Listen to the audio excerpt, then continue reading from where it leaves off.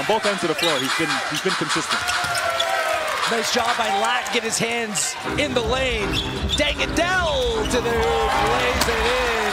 Raptors down to 5 on a 6-0 run to start. To guard different positions, gets out on screens and switches. He's a big muscle inside, but says Malalela with a smile, it's his Canadianism and his flair. Yeah, he has an interesting story. He's a Division II player, Petroselli, and he's worked his way up into a starting role with this group. So. Angola shorts. Good rebound by Collinsworth on the push.